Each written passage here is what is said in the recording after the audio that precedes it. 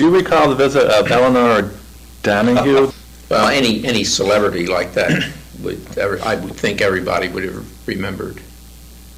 Oh, young yeah. lady. Well, somebody, I guess, bet Tennyson Don, who was, I understand, a doctor in California, that, and I don't know how the subject came up, but they bet him that he would not ask her for a date to the ring dance.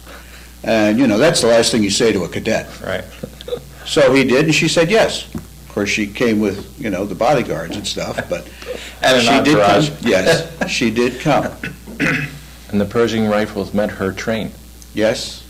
Oh, yeah. Oh, well, once that happened, boy, you know, red carpet from one end to the other. And we had another one of the first football games at Atlantic City that we played. Board of Trustees, you weren't on it yet. No. Had a meeting, and the 100th anniversary of engineering was coming up, and they wanted to have something special. One of the trustees, and I don't know who was, knew Bob Hope. So, yeah, you know, that kind of thing. He went to the phone, and he called Bob Hope at home.